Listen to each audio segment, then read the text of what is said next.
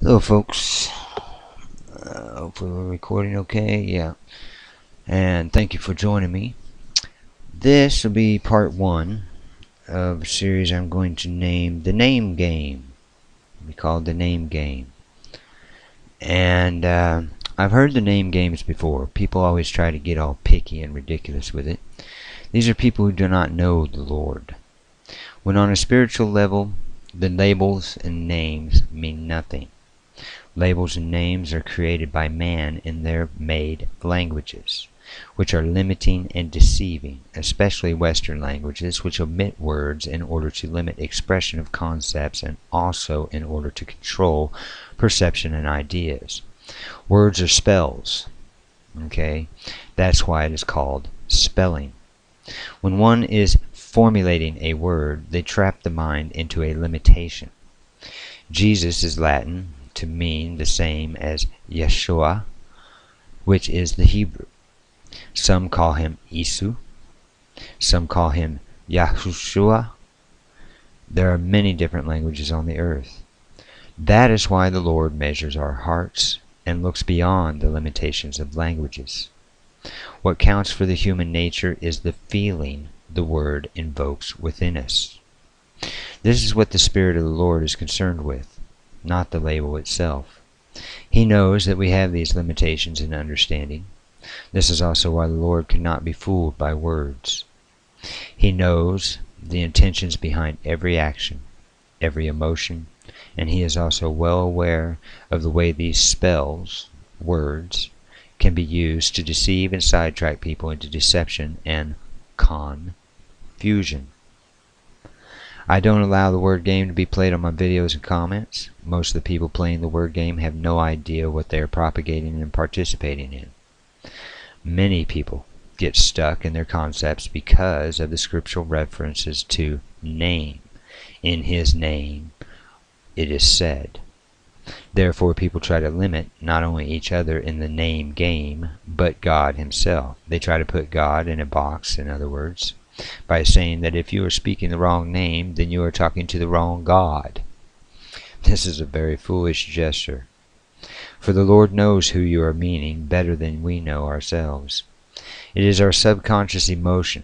The inner self is learned to relate concepts to words. So if one says Jesus and is feeling that it is the title of their Lord, Creator of all things, then to them that is what it means.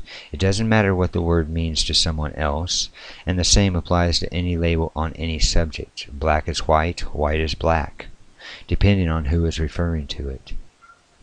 People are limited by their doubts more than by their knowledge. Gnosis is something that is an energy signature, not something that is learned. This can be readily exampled in the use and definition of the word and term agnostic or agnostic in proper form. Many people mispronounce the word and misconceive its meaning. Most of the uninitiated pronounce the word agnostic, when in fact it is pronounced Gnostic or agnostic. With the G being silent, it means gnosis, knowing. Thus, a Gnostic is one who knows or one who has knowledge. In other words, knowing the ledge equals knowledge. Many who think and say it wrongly also do not know the meaning of it. Many confuse it with an incorrect definition of not believing in a God, like an atheist, when in fact the term itself says more than that. It means knowing God, knowing creation, knowing, not believing, but knowing. Gnostics know there is a God and know about the fundamentals of creation. They just don't ascribe to any particular religion. We know better. Some verse to be considered concerning the differences between languages and limiting languages in the Lord's understanding. Hosea, come here, lay down, goofball. My people are destroyed for lack of knowledge. Because you have rejected knowledge, I will also reject you, that you shall be no priest to me. Seeing you have forgotten the law of your God, I will also forget your children. Hosea 6:6. For I desired mercy and not sacrifice, and the knowledge of God more than burnt offerings. Isaiah 5:13. Therefore my people are gone into captivity, because they have no knowledge, and their honorable men are famished, and their multitude dried up with thirst. Revelation 2:2. I know thy works and thy labor and thy patience, and how canst not bear them which are evil. How thou canst not bear them which are evil, and thou hast tried them which say they are apostles, and are not, and hast found them liars. Isaiah 1:3. The ox knows his master, the donkey his own manager, or his owner's manager, but Israel does not know. My people do not understand. Revelation 3:15. I know thy works, that thou art neither cold nor hot. I would thou wert cold or hot. Proverbs 25, or 20, chapter 5. Counsel in the heart of a man is like deep water, but a man of understanding will draw it out. Mark 7:20. And he said, That which cometh out of the man, that defileth the man. Psalm 59:7. Behold, they belch out with their mouth, swords are in their lips, for who, they say, does hear? Matthew 15:11. It's not what goes into the mouth that defiles a man, but what comes out of the mouth. This defiles a man. Proverbs 15:2. The tongue of the wise uses knowledge aright, but the mouth of fools pours out foolishness. Proverbs 10:32. The lips of the righteous know what is acceptable, but the mouth of the wicked speaks frowardness. Matthew 15:18. But those things which proceed out of the mouth come forth from the heart, and they defile the man. Proverbs 4:23. Above all else guard your heart, for it is the wellspring of life. Luke 6:45. A good man out of the good treasure of his heart bringeth forth that which is good, and an evil man out of the evil treasure of his heart bringeth forth that which is evil. For of the abundance of the heart his mouth speaketh. So, play not the word games with people. You know your intentions, you know what your heart desires when speaking. Let no others define your language for you, lest it defile your true nature and corrupt your righteousness. And with that intro, we will move on. This first section will be concerning the two names that are commonly used for the name of the Lord, which I will go ahead and kind of cut to the chase other than proving my point, but nobody knows the name of the Lord. Okay, the name of the Lord, the Creator, other than his earthly name as Jesus or Jesus or Yeshua, Emmanuel, his various names as he was on earth and in prophecy as a sentient incarnate being in this matrix. Nobody knows the name that was used before, because the Jewish rabbis and stuff of old, long before even before the Bible and Christianity was ever even invented and put together and all that, they scratched the name because of Moses' 10 Commandments. Everybody was forbidden, even the rabbis themselves, to pronounce the name out loud. It was written, but it was not spoken, because of the commandment, thou shalt not take thy Lord's name in vain. So to this day on record, we do not have his real name of the Creator. So we have made substitutes to refer to him. One of those substitutes we will define now is Yahweh. And one of the name games being played there that I said, ooh, look at them big snow. Wow, that's gigantic snowflakes. Sorry, I got distracted there. That just started falling. They're falling like bricks out of the sky. This storm Rocky is just moving in on us here in Detroit. So, back to the point. A lot of people are saying that Yahweh is, I don't know where they're getting this. He's a moon god, etc., etc., etc. We're going to define what Yahweh means, where it comes from, and what it refers to exactly. The Tetragrammaton Jehovah, and God in Aramaic religions. Okay, Yahweh is Hebrew. It is the name of the national God of Israel in the Hebrew Bible. Despite the Bible's story, according to which the Israelites originated from Mesopotamia via slavery in Egypt, the evidence indicates that they were native to Canaan. Yahweh, however, was not a Canaanite god. The modern scholars see him originating in Edom, the region south of Judah.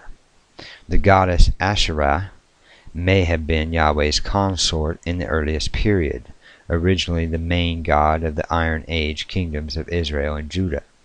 Worship of Yahweh alone, monotheism, became entrenched in Judaism in the Exilic and Persian periods. The Bible describes Yahweh as the God who delivered Israel from Egypt and gave the Ten Commandments, and it says that Yahweh revealed himself to Israel as the Lord who would not permit his people to make idols or worship other gods. I am Yahweh, that is my name. I will not give my glory to another or my praise to idols. Now, the name itself, biblical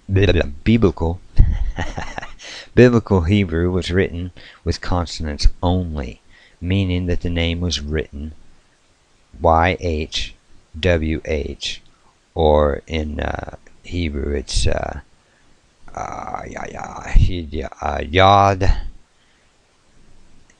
He Avod, or Ved.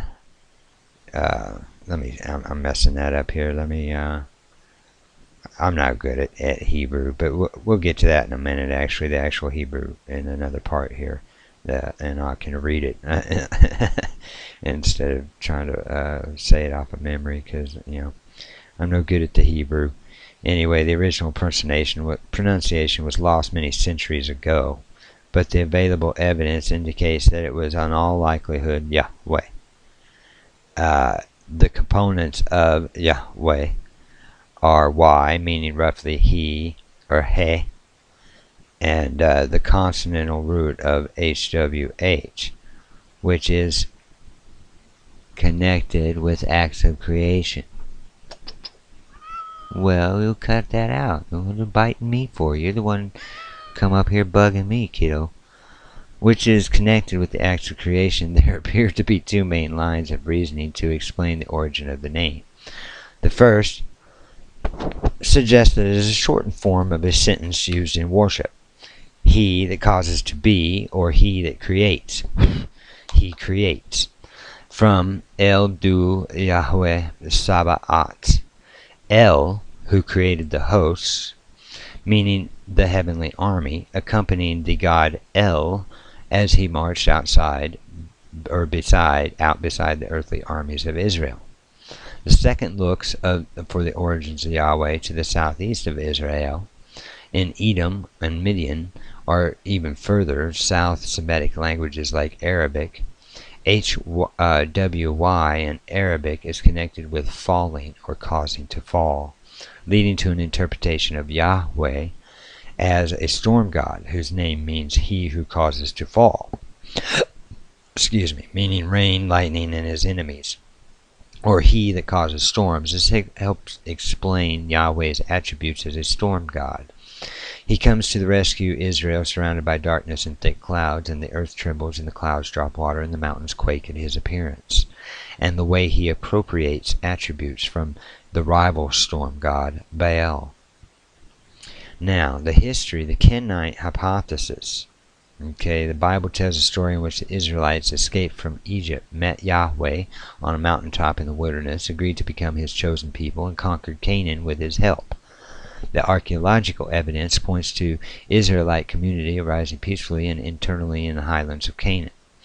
Now, if Yahweh was not a Canaanite god, this raises the question of where he originated and how he became the national god of Israel and Judah in the Iron Age 2, which was 1000 to 586.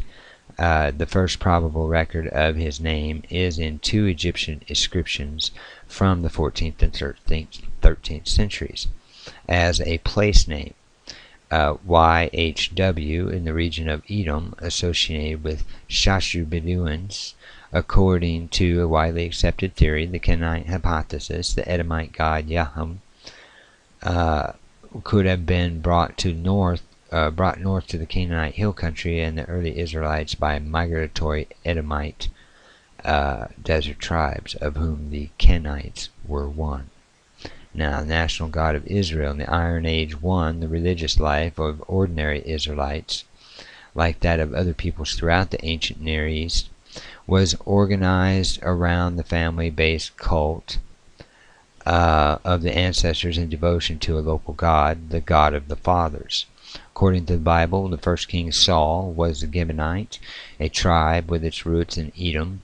In order to unify the new kingdom and cement his own authority, Saul promoted his own god, Yahweh, as God of the kingdom. Previously, each extended family or clan was the people of a particular god, but now the entire Israelite community became the people of Yahweh. Yahweh was the god of the northern kingdom of Israel by at least early 9th century BCE, and this confirmed by an inscription from the Kuntilet Ajrud, which refers to Yahweh of Samaria, probably meaning the kingdom rather than the city. The more than 40 inscriptions mentioning Yahweh or Yahu or Yah have been discovered, all tending to reinforce a certain centrality of Yahweh to the Israelite religion. The inscriptions include blessings, oaths, salutations, votive offerings, seals, and prayers. No other gods or goddesses are unambiguously recorded except for the contentious references to Asherah, who might be a goddess and Yahweh's consort, or possibly some type of cult object. A fragment from the Kuntilet Ajrud, 9th and 8th centuries, mentions Baal in association with Yahweh, but in this case the word might simply mean Lord, the literal meaning of Baal. The 10th century cult stand from Tanakh, a town northern Israel near Megiddo, shows, among other images, two winged sphinxes with an empty space between them, possibly meant to represent Yahweh between the cherubim. The horse or bull figure on the same stand, topped by a solar disk, may represent either Yahweh or Baal, and a stylized tree and female figures are testimony to the presence of goddesses, possibly Asherah, in the pantheon. Evidence increasingly suggests that many Israelites worshipped Asherah as the consort of Yahweh. The various biblical passages indicate that statues of the goddess were kept in Yahweh's temples in Jerusalem, Bethel, and Samaria. Other evidence includes, for example, the 8th century combination of iconography and inscriptions discovered at the Kuntilet Ajrud in the northern Sinai desert, where a storage jar shows 3 anthropomorphic figures and an inscription that refers to Yahweh and his Asherah. Further evidence includes that many female figurines unearthed in ancient Israel, supporting the view that Asherah functioned as a goddess and consort of Yahweh and was worshipped as the Queen of Heaven. Yahwism. Archaeologists and historical scholars use a variety of ways to organize and interpret the available iconographic and textual information. William G. Diver contrasts official religion, state religion, book religion of the elite with folk religion of the masses. Rainier Abritz contrasts official religion with family religion, personal piety, and internal religious pluralism. Jacques Berlinblat analyzes the evidence in terms of official religion and popular religion in ancient Israel. Patrick D. Miller has distinguished 3 broad categories of Yahwism: orthodox, heterodox, and syncretistic. Orthodox Yahwism demanded the exclusive worship of Yahweh, although without denying the existence of other gods. The powers of blessing, health, wealth, continuity, fertility, and salvation, forgiveness, victory, deliverance from oppression and threat, resided fully in Yahweh, and his will was communicated via oracle and prophetic vision or audition. Divination, soothsaying, and necromancy were prohibited. The individual or community could cry out to Yahweh and would receive a divine response mediated by priestly or prophetic figures. Sanctuaries were erected in various places and were used to express devotion to Yahweh by means of sacrifice. In festival meals and celebrations, prayer and praise. Towards the end of the 7th century BCE in Judah, worship of Yahweh was restricted to the temple in Jerusalem, while the major sanctuaries in the northern kingdom were at Bethel, near the southern border, and Dan in the north. Certain times were set for the gathering of the people to celebrate the gifts of Yahweh and the deity's acts of deliverance and redemption. Everything in the moral realm was understood as a part of a relation to Yahweh as a manifestation of holiness. Family relationships and welfare on the weaker members of society were protected by divine law, and the purity of conduct, dress, food, and etc. were regulated. Religious leadership presided in priests who were associated with sanctuaries, and also in prophets who were the bearers of divine oracles. In the political sphere, the king was understood as the appointee and agent of Yahweh. Heterodox Yahwism is described by Miller as a mixture of elements of Orthodox Yahwism with particular practices that conflicted with the Orthodox Yahwism or were not customarily a part of it. For example, heterodox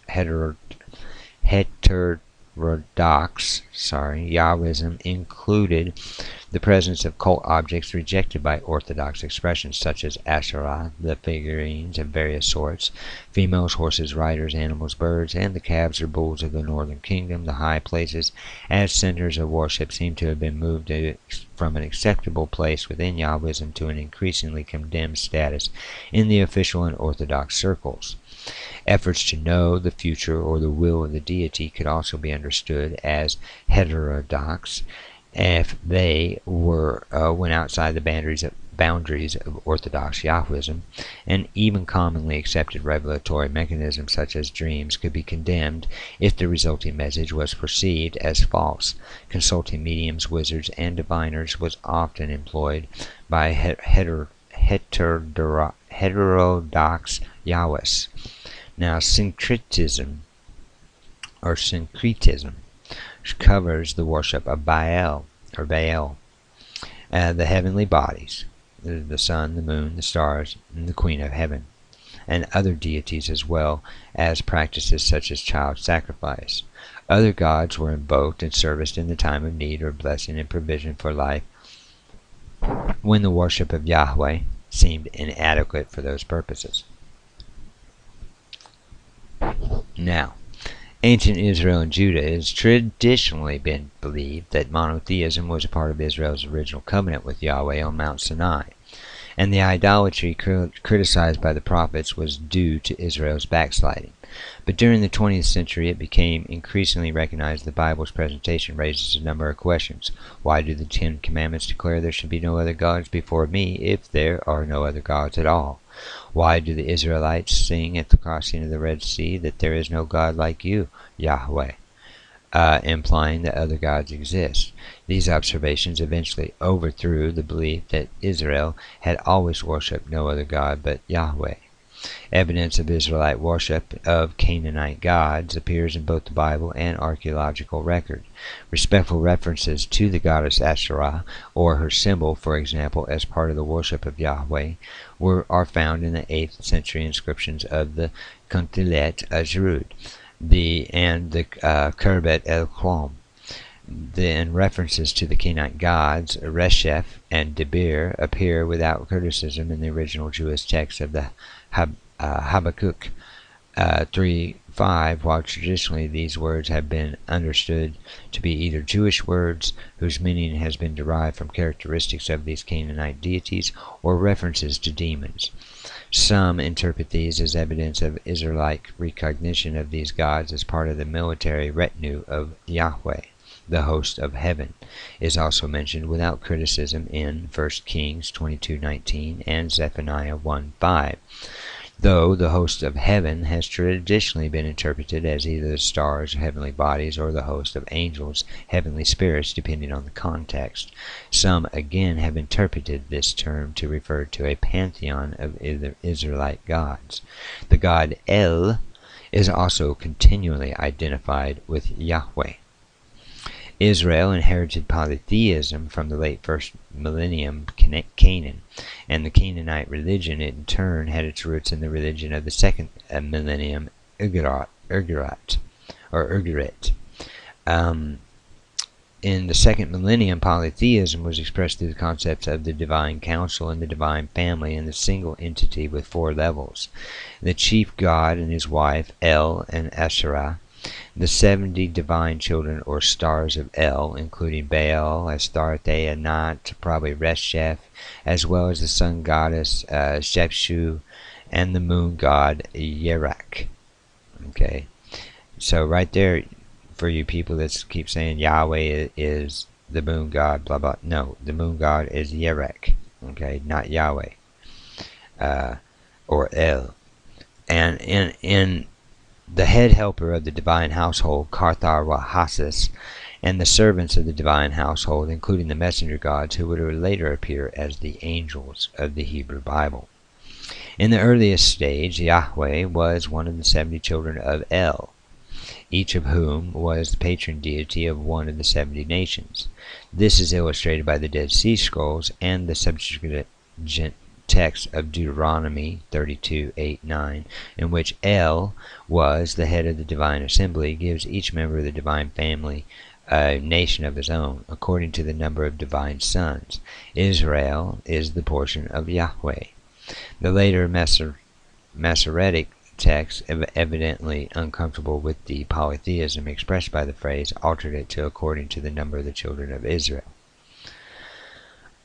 Between the 8th and 6th centuries, El became identified with Yahweh. Yahweh El became the husband of the goddess Asherah, and the other gods and the divine messengers gradually became more expressions of Yahweh's power.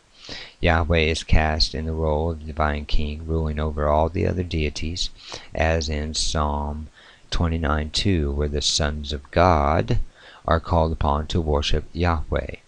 And as in Ezekiel 8:10 suggests, the temple itself became Yahweh's palace, populated by those in his retinue. It is in this period the earliest clear monotheistic statements appear in the Bible. For example, in the apparently 7th century Deuteronomy 4:35-39, 1 Samuel 2:2, and 2 Samuel 7:22, 2 Kings 19:15 and 19, and Isaiah 37:16 and 20, and Jeremiah 16:9 and 20, 19 and 20, and the 6th century portion of Isaiah 43:10-11, 46:6-8, and 45:5-7-14-18-21, and 46:9, because many of the passages appeared in works associated with either Deuteronomy or Deuteronomistic history, Joshua through Kings, or in Jeremiah.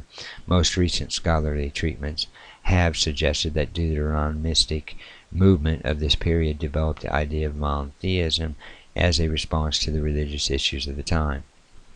And by the way, we're under an ecclesiastical system now, not a Deuteronomy system. Just thus our government now. The first factor behind this development involves changes in the Israel social structure. At Ugarit, social identity was strongest at the level of family. Legal documents, for example, were often made between sons of one family and the sons of another. Ugarit's religion, with its divine family headed by El and Asherah, mirrored this human reality. The same was true in ancient Israel through most of the monarchy. For example, the story of Achan in Joshua 8 suggests an extended family as a major social unit. However, the family lineages went through traumatic changes beginning in the 8th century due to major social stratification, followed by the Assyrian incursions. In the 7th and 6th centuries, we begin to see expressions of individual identity. Deuteronomy 26:16, Jeremiah 31:29-30, and Ezekiel 18.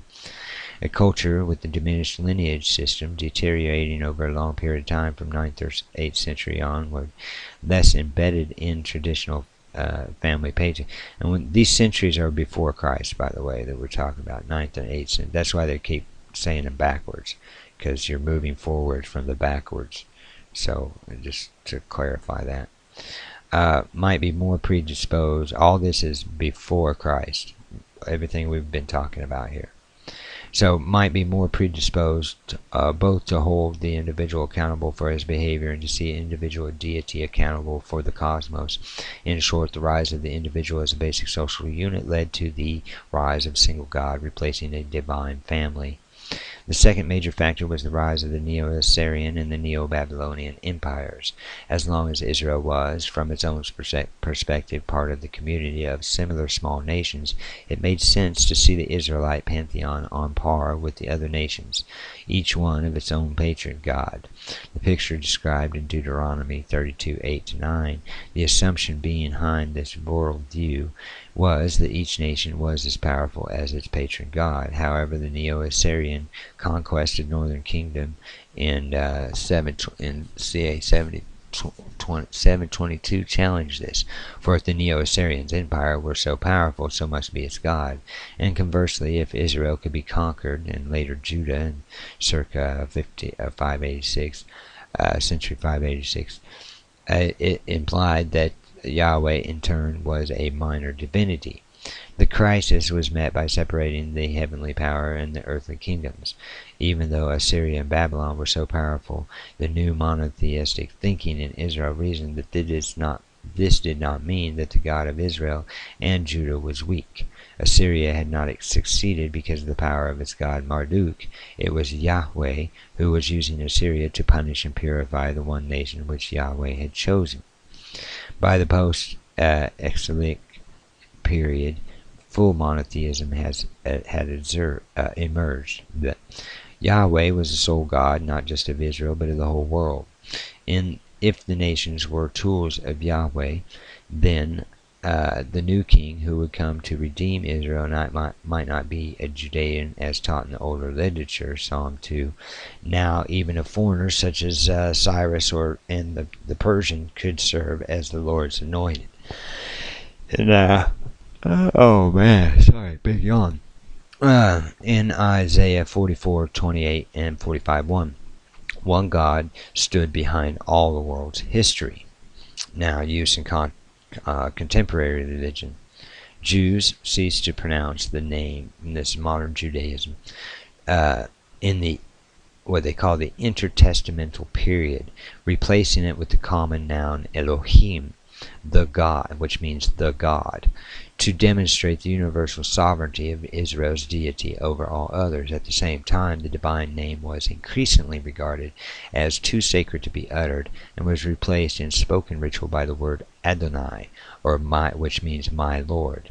So, and this is for people to think, okay, Elohim is a people. It isn't a people, or the people of God, or whatever. It means the God, period. Just like Adonai is not a person. It means my Lord. Okay, it was a term for the Lord, meaning my Lord, though. It is not a proper name. Some people try to use Adonai as a proper name of a deity. It's a transmutation or translation, depending on whether it's written or spoken.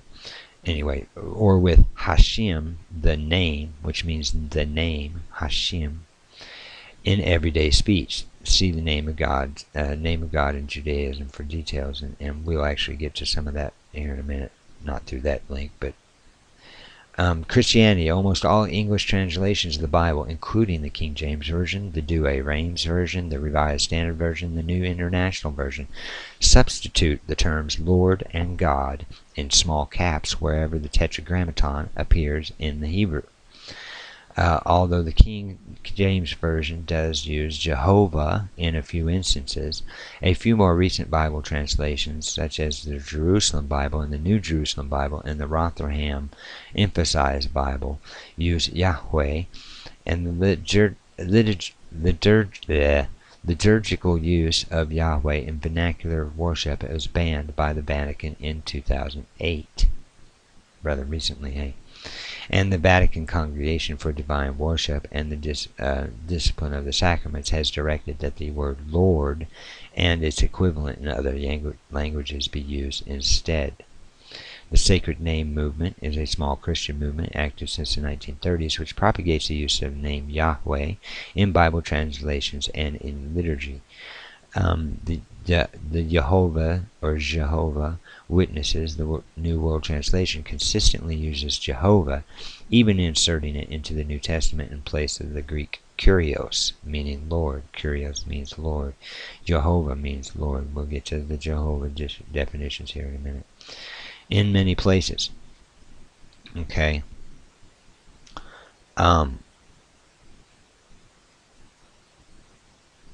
Yahweh, or in the original Hebrew, and the original Hebrew, let's go to this for a second, and then we'll go back to that for a second. Ehad, or Yad, or Yod, I should say, rhymes with road, which we transliterate as a Y. Ehi, or Ehe, rhymes with say, which we transliterate as a H. Vav, like Vava, lava, we transliterate as a Y or a V, and then there's another He on it.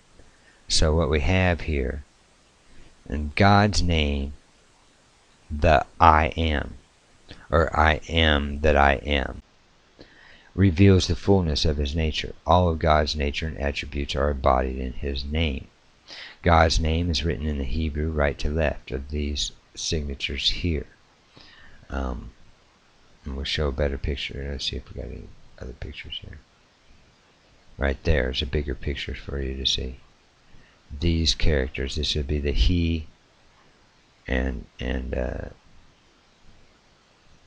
or Hey, sorry. I spelled He, so I automatically say that. But anyway, you get the picture. You get the picture, because here it is right here.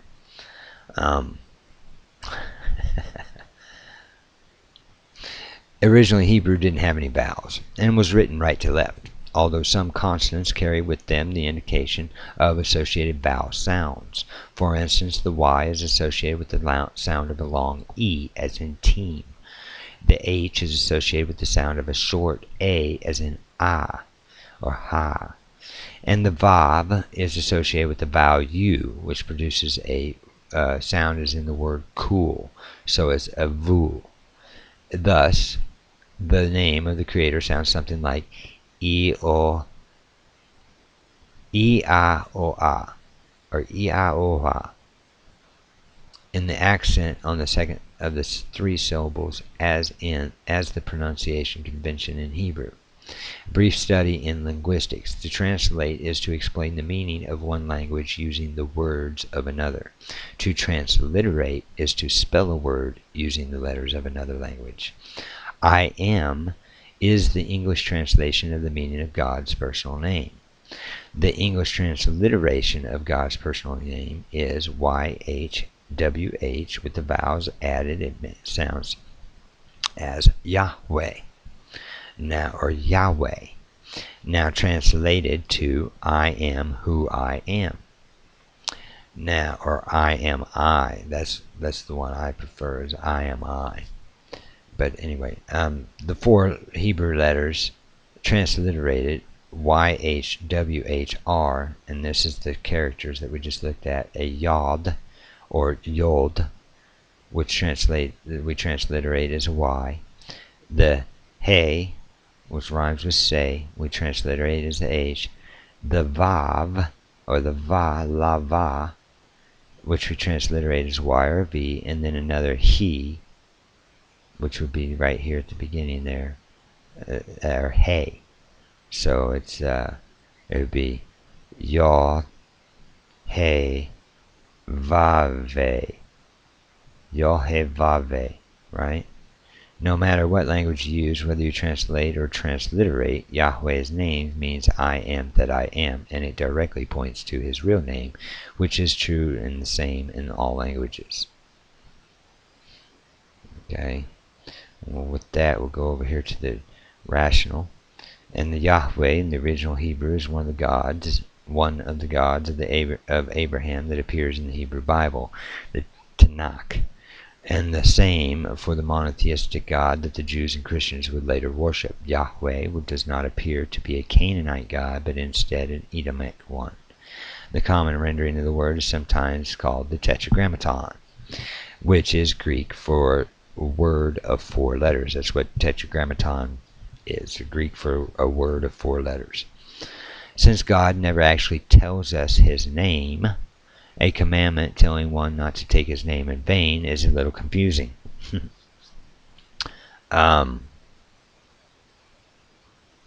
Etymology.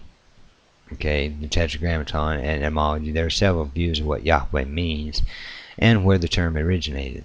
The most commonly accepted is that the term comes from Y, the Yod, meaning He, and the Semitic root HWH, or the Hebrew he was he wa he, which means either to be or to create, depending on context, mode, and inflection, making Yahweh he who is, or alternately he who creates. In Exodus 3:14, God states in response to the question, "Who are you that should send me to the people of Israel?" Ehya Asher Ehya, I am what I am. Without vowels, both scholars of the Bible as well as linguists can only guess on the variation of the root HWH. In context, the word Yahweh, YHWH, could also mean he who builds or he who lives, like the living God. The root to be has a variation of to live and to breathe, and to build or to bring into existence. A second theory is based on the linguistic evidence that the Semitic tri-root HWH indicates things which fall, or a storm. This argument suggests Yahweh might be indicating a storm god. This highly compelling theory blends with the theory that Yahweh was an Edomic storm god who was adopted into the Canaanite culture. The original pronunciation, is lost to history, because the Hebrew Bible contains no vowels, and of course those who would have known the pronunciation are long gone. Kind of like what I was in my last reading on the secret teachings, what I was saying about Pythagoras, or Pythagoras, sorry, Pythagoras, as I like to say. I say it how it's spelled in English. So, but anyway, the same difference. Nobody knows how it was really pronounced. It wasn't even written that way back in the day, let alone who knows how it was truly pronounced. Well, the same as existing today. We do what we have with what we've been given. Further, it was historically considered disrespectful to speak God's name outside the most sacred of settings. Even today, conservative and Orthodox Jews would not pronounce the name out of respect. In practical terms, the pronunciation is probably Yahweh or something very similar, and this is the usual translation into English. To avoid speaking God's name, because that's disrespectful, when Jews read the Hebrew scriptures aloud in prayer, the 4 letters are pronounced mainly as Adonai, or my Lord, which means I Lord, but also as Elohim, gods, in plural singular, El, okay, in a few cases. Taking the taboo even further, some conservative and Orthodox Jews simply call God Hashem, literally meaning the name. The name that's unspeakable, in other words, in their view. Another common Jewish practice, especially among the English-speaking Orthodox Jews, is to write the English name as God, or name God as GD with no O in the middle, or just GED, which would go back to odd, right?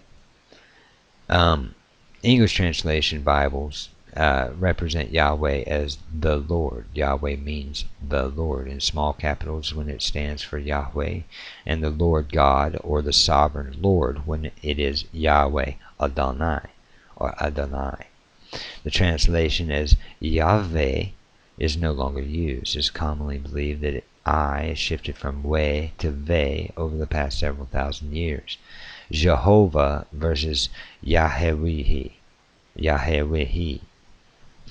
The earlier, less accurate English rendition of the name is Jehovah, or Yehovah before the J was there, which was formed by a combination of the consonants YHWH and the cantillation marks vowels for Adonai.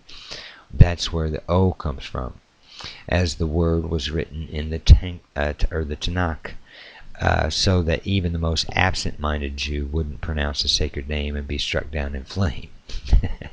The Y become J and the Y and the W become a V because those were the letters that ancient Latin used to represent those sounds.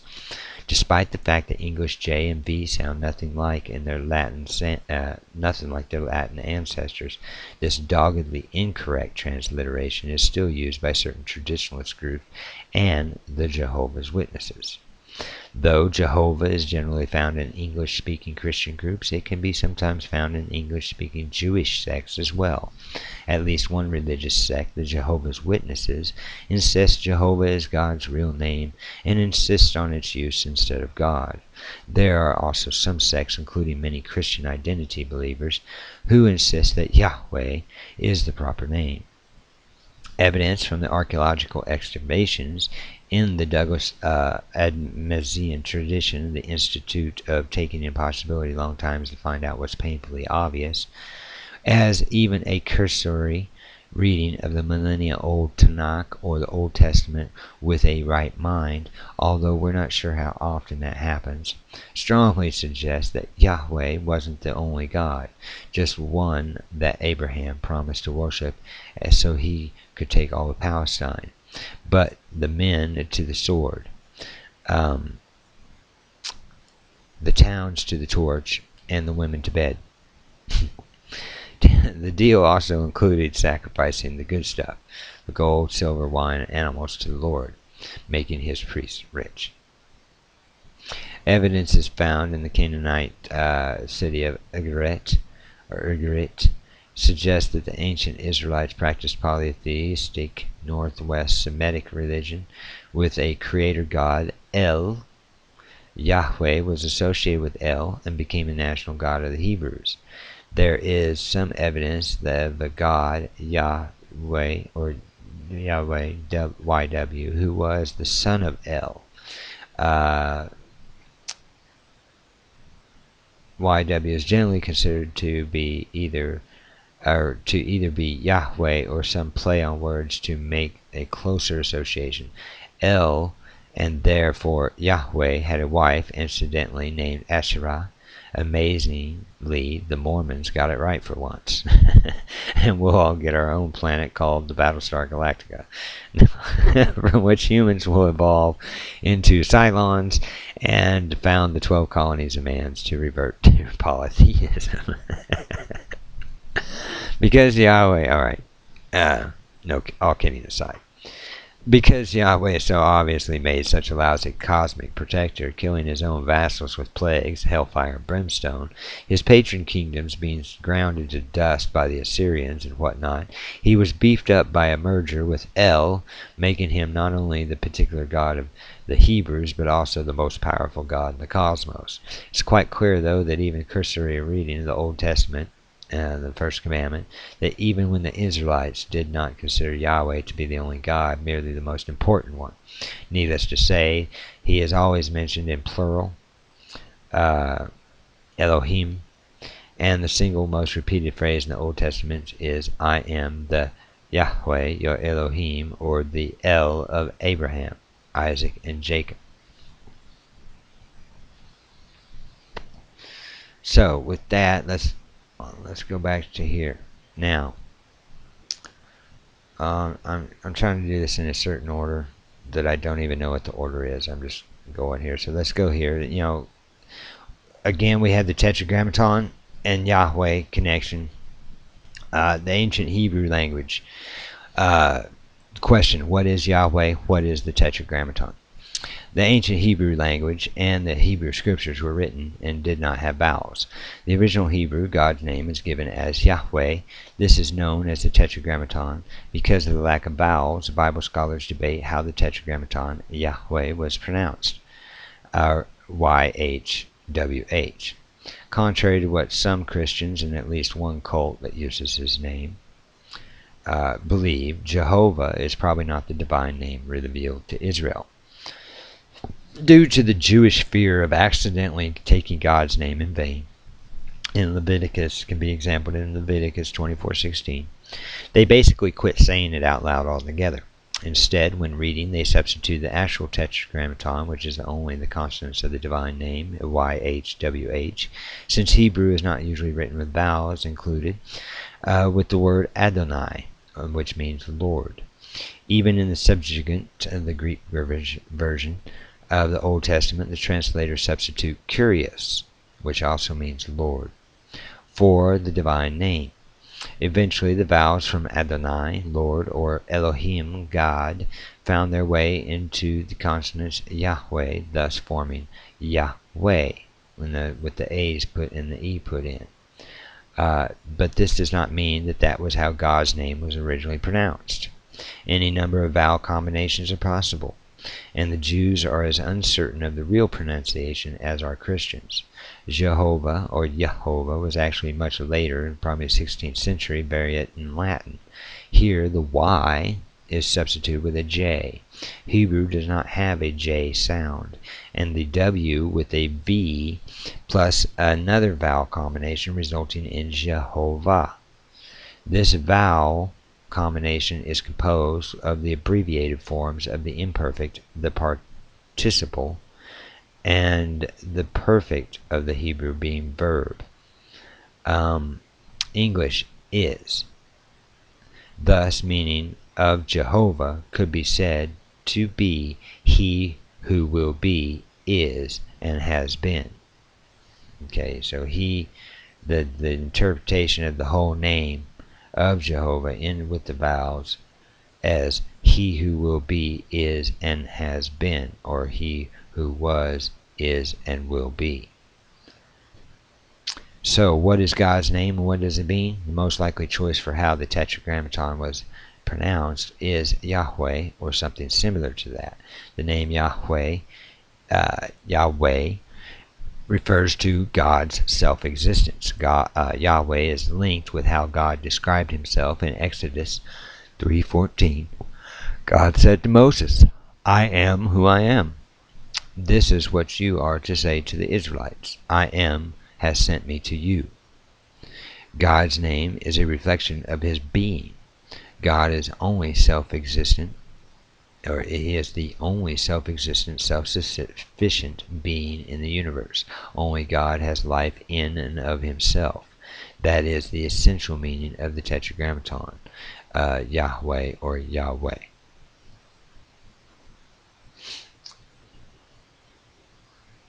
Now,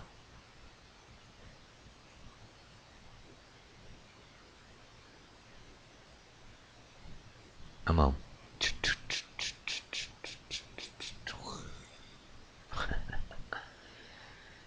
Now, with that, let's go to Tetragrammaton.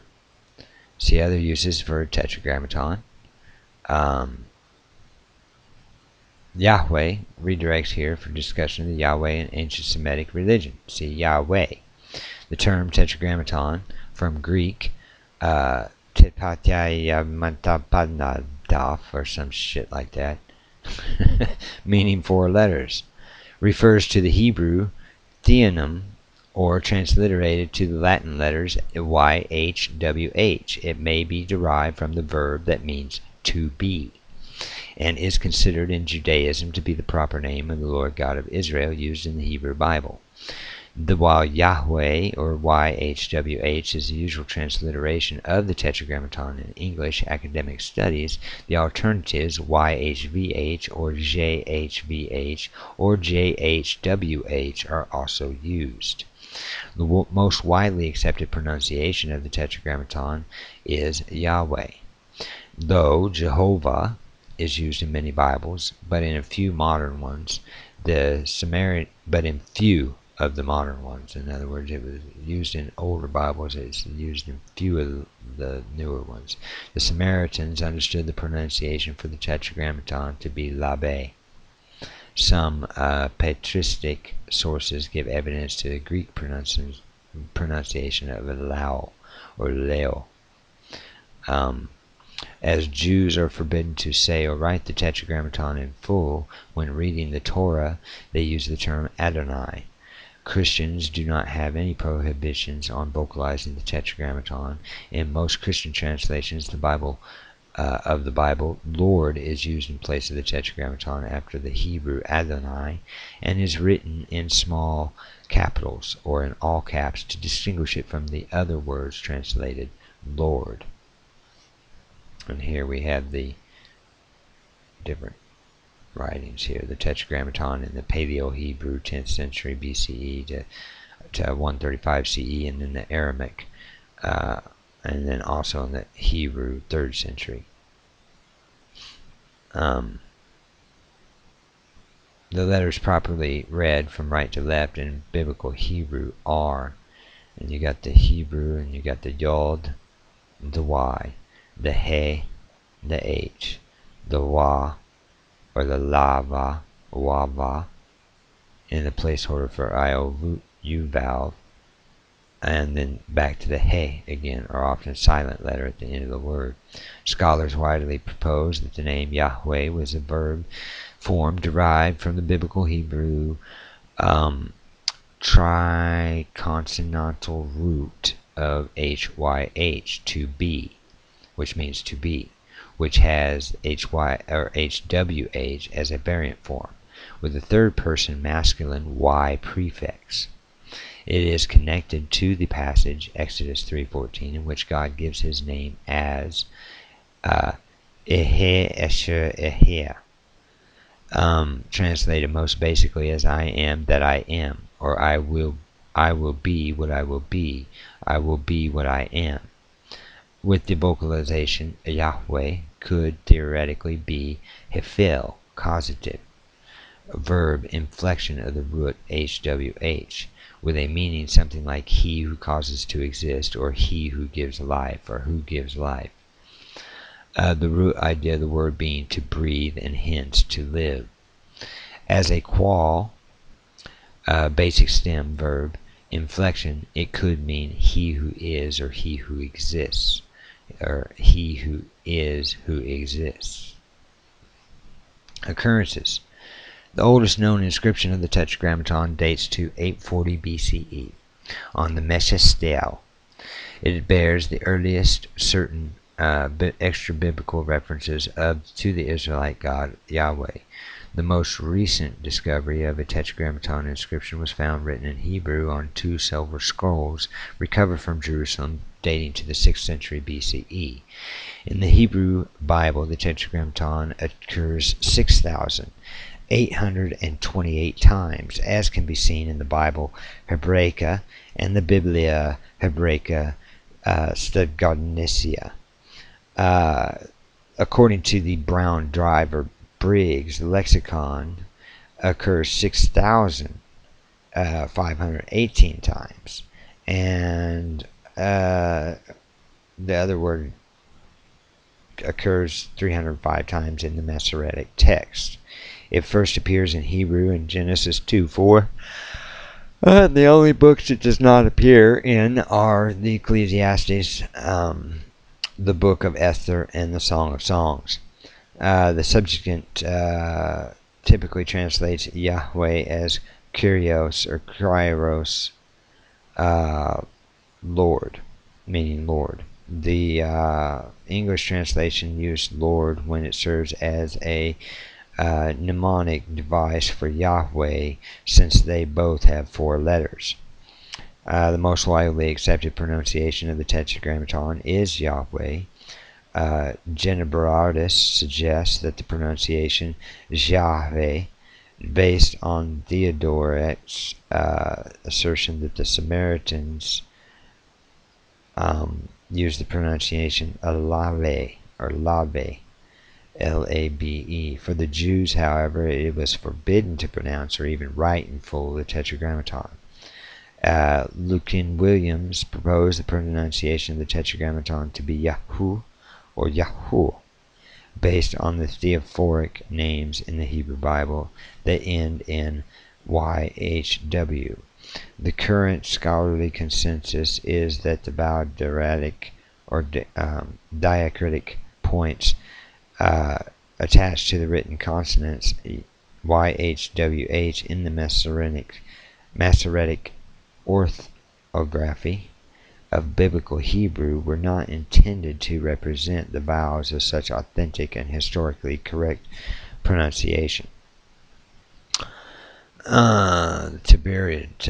Tiberian vocalization vowel points. The original consonantal text of the Hebrew Bible was provided with the vowel marks by the Masoretes to assist reading in places where the consonants of the text to be read differed from the consonants of the written text.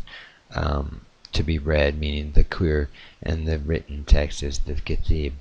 They wrote the kur in the margin as a note showing that what was to be read. In such case, the vowels on the kur or kur or kiri, you could say, some people probably pronounce it kiri, were written on the ketib or ketib. For a few frequent words, the marginal note was omitted, and this is called the kur or the kuri perpetuum. One of these frequent cases was the Tetragrammaton, which, according to later Jewish practices, should not be pronounced, but read as Adonai, meaning my Lord. Or if the previous or next word already was Adonai, or Adonai, or Adonai as Elohim, God, this combination produces, respectively, and I'm not going to try to pronounce those Hebrew words there, but non-words that would spell Jehovah, or Jehovah, Yehovah, respectively. And there is Adonai or Adonai, see also. And the oldest manuscripts of the Hebrew Bible, such as the Aleppo Codex and the Codex Leningradensis, mostly write Yava, with no pointing on the first H. This could be because the O diacritic point plays no useful role in distinguishing between Adonai and Elohim. It is so redundant. Or could point to the Kiri being Shema, which is Aramaic for the name, or Shema.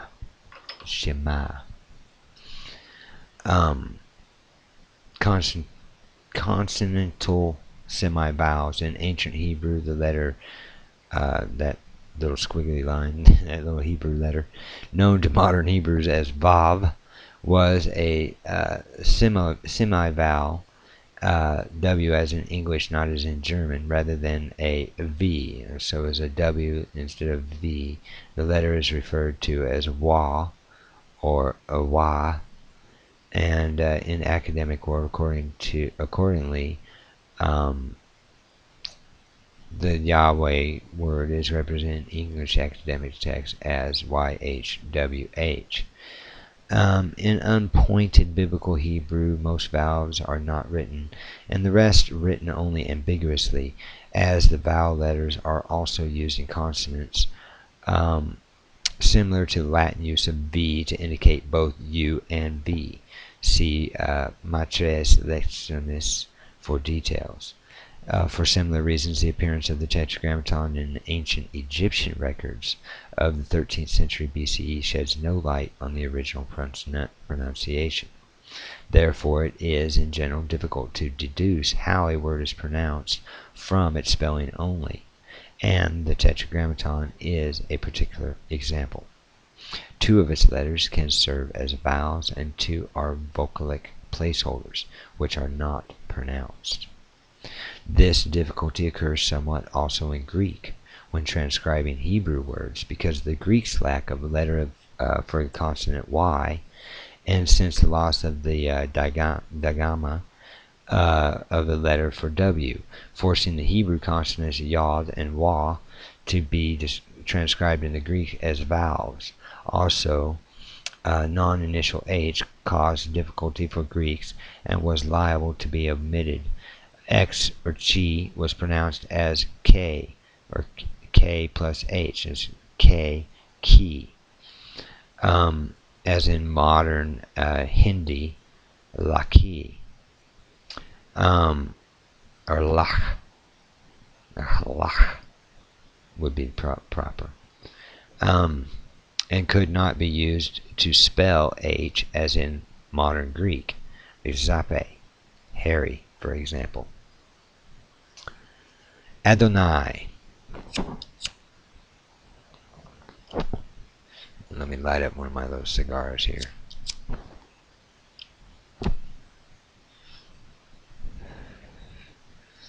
Alright, the vocalization of Yahowah, and Adonai are not identical. The schwa, or the wa, in Yahweh, or Yahweh, the vowel under the first letter, and the hatapaka, or pataka, hataf, patach, in D and I, the vowel under its first letter, appear different. The vocalization can be attributed to Hebrew, biblical Hebrew phonology, where the hataf patach is grammatically identical to schwa, or schwa, always replacing every schwa na, or schwa na, under the guttural letter. Since the first letter of the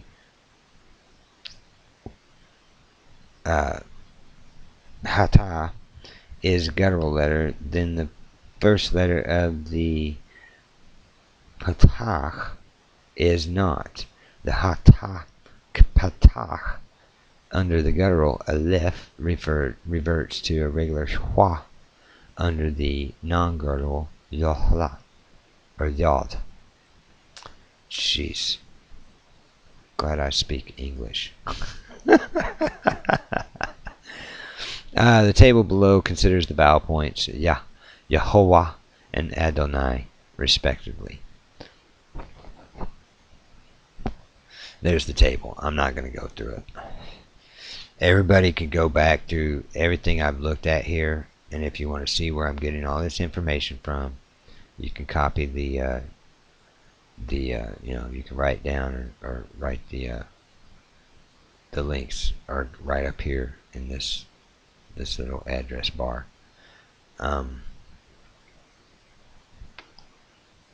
So we get to note in the table directly above simple shua and Yehovah, or Yahweh, and the hatapata in Adonai are not the same vowel.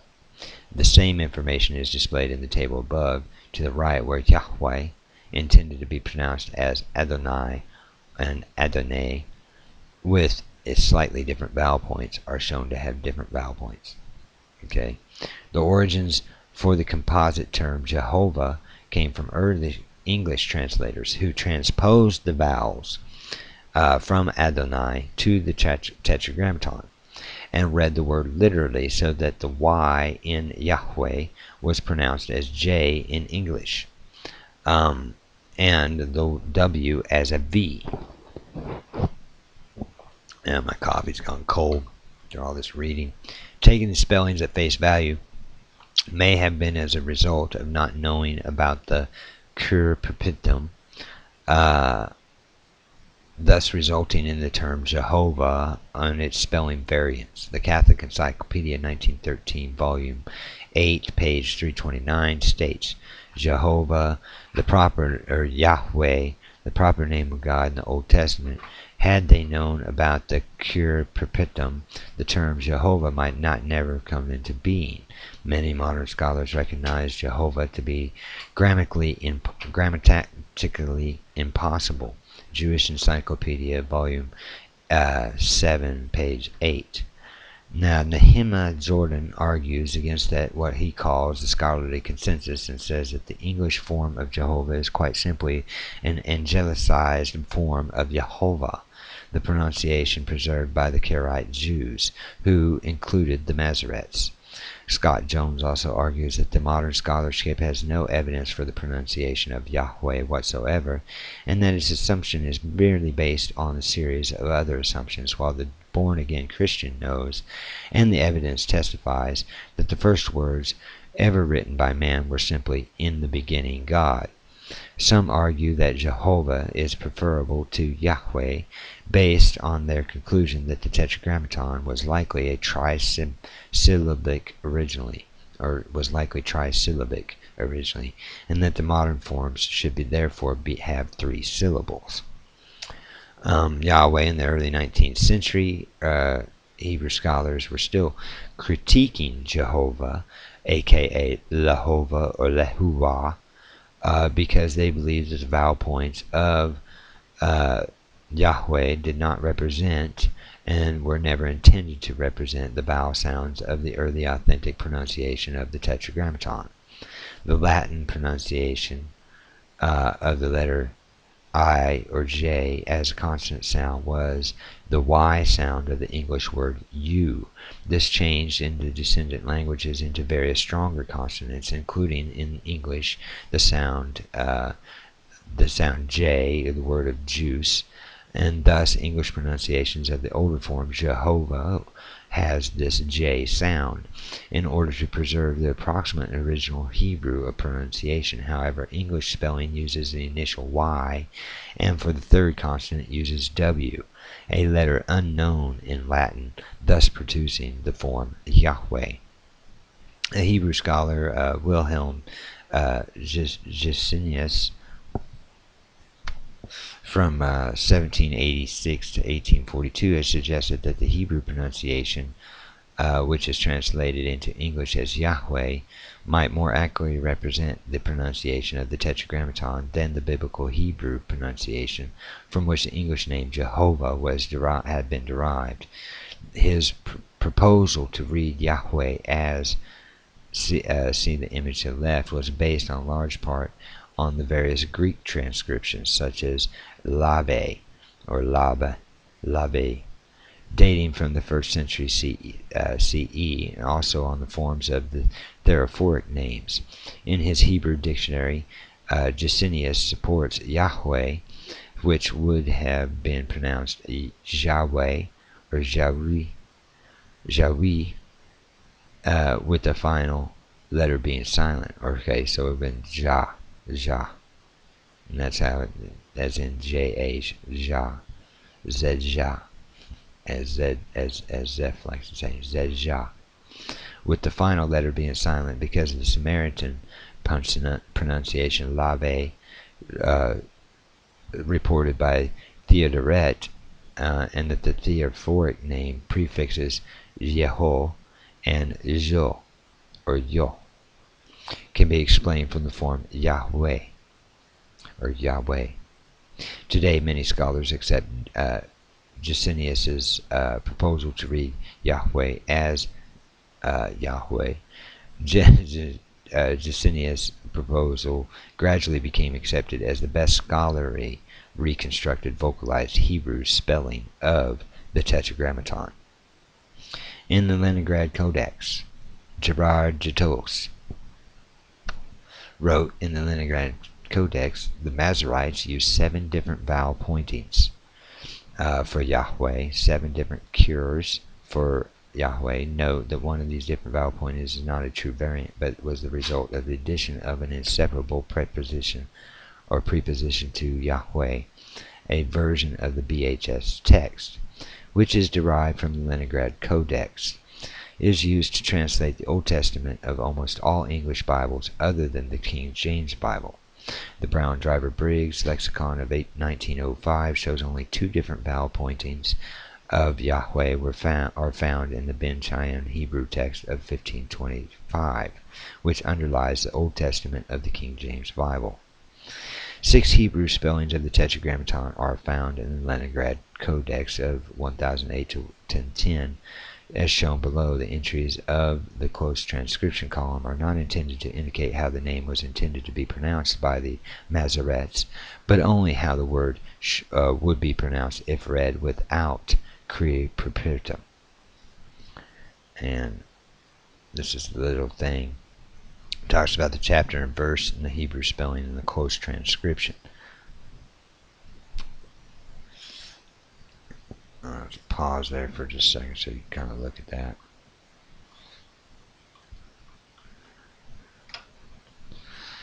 So the theophoric names Yeho or Yeho is the prefix form of Yahweh used in Hebrew.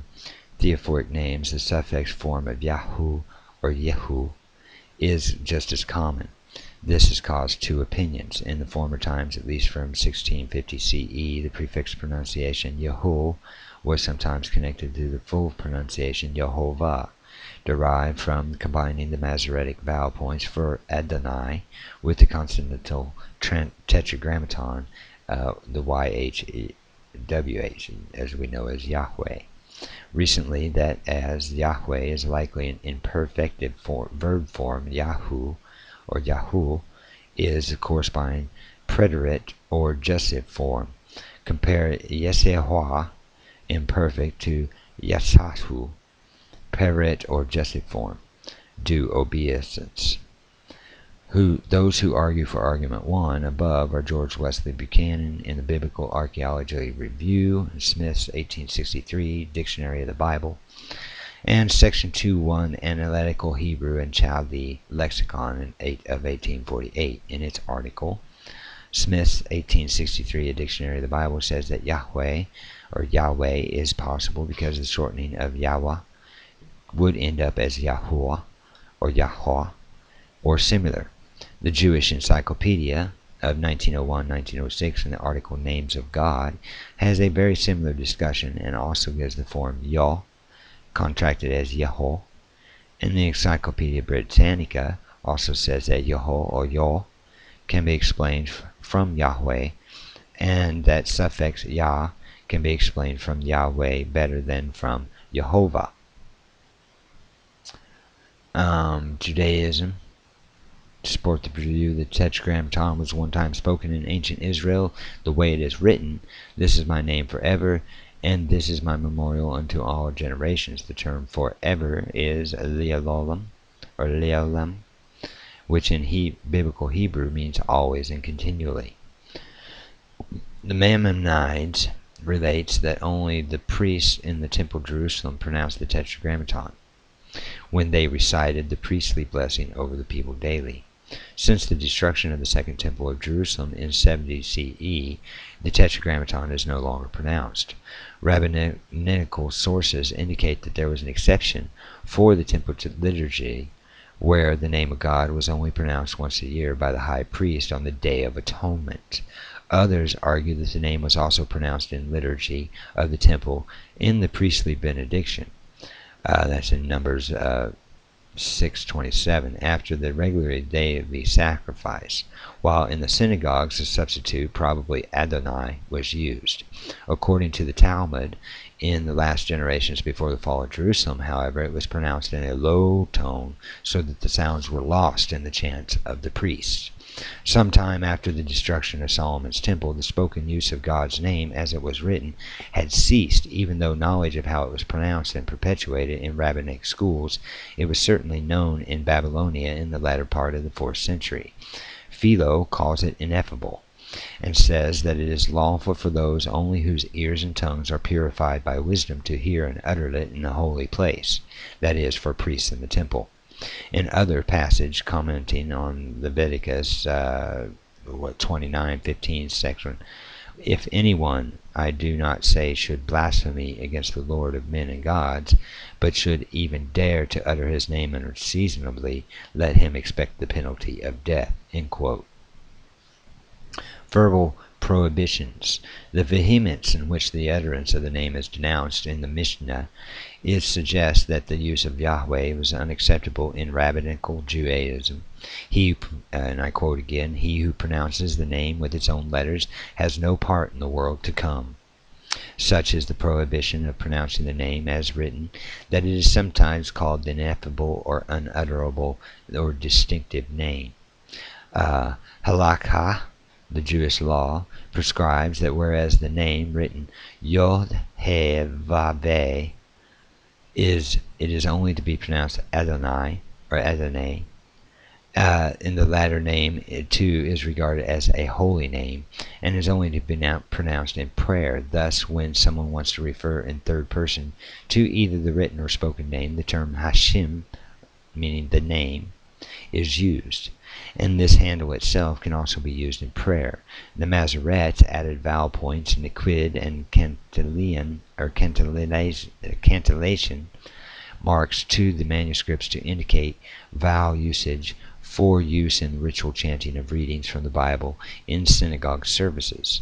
To that they added the vowels for Adonai, or meaning my Lord, the word to use when the text was read.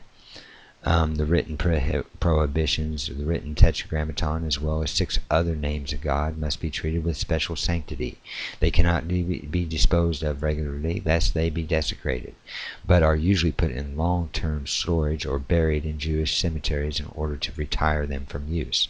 Similarly, it is prohibited to write the tetragrammaton or these other names unnecessarily.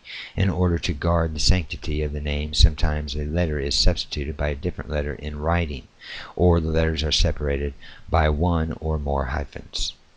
Some Jews are stringent about and extend the above safeguard by also not writing out other names of God in other languages. For example, writing God in English is written as, like I said before, G-D, or GD, and so forth. However, this is beyond the letter of the law.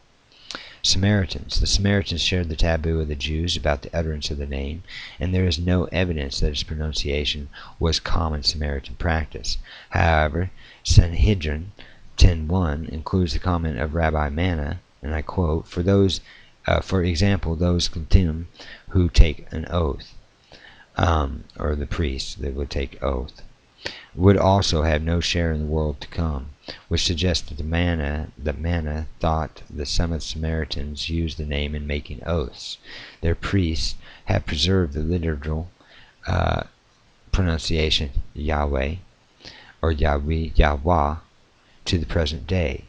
As with Jews, the Aramaic Hashima or Hashima, meaning the name, remains the everyday usage of the name among Samaritans, akin to the Hebrew the name Hashim.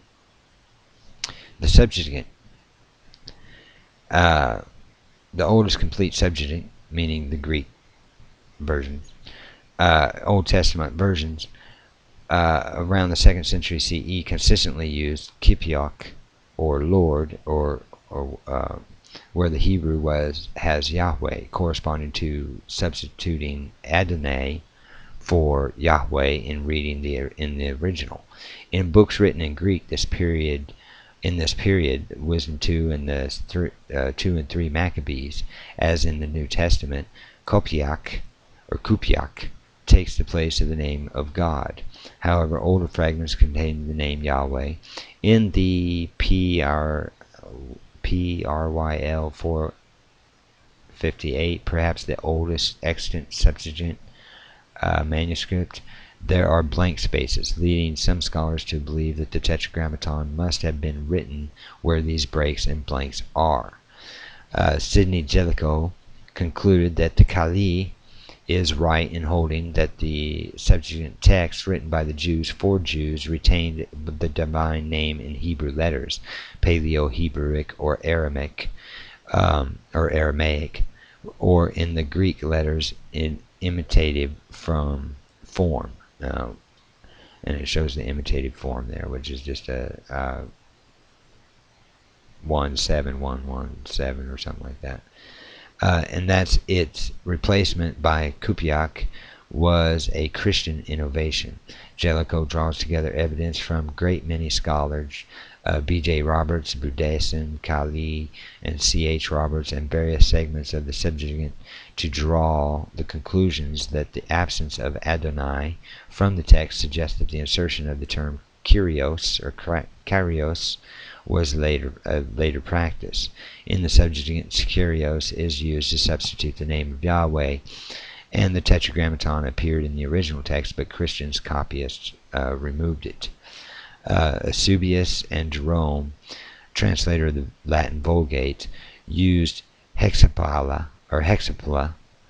Both attest to the importance of the sacred name, and some manuscripts of the Septuagint contain the Tetragrammaton in Hebrew letters. This is further affirmed by the New International Dictionary and the New Testament Theology, which states, and I quote, "Recently discovered texts doubt the idea that the translators of the LXX Septuagint have rendered the Tetragrammaton JHWH with Kyrios or Kyrios."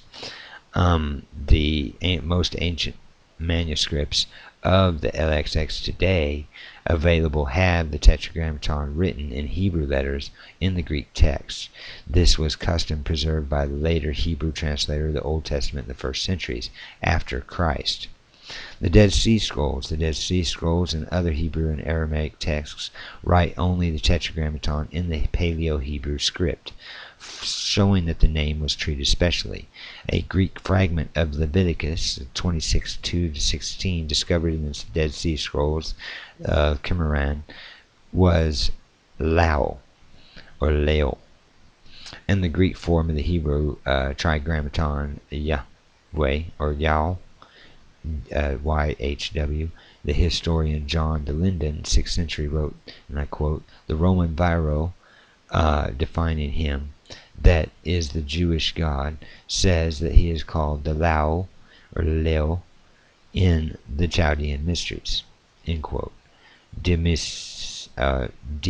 Municipis or Mincibus 453, Van Kooten mentions that Lao is one of the specifically Jewish designations for God, and the Aramaic papyri from the Jews at Elephantine show that Lao is the original Jewish term.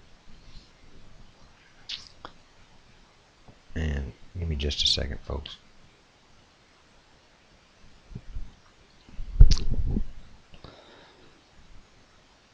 Alright, hopefully that worked without interrupting here.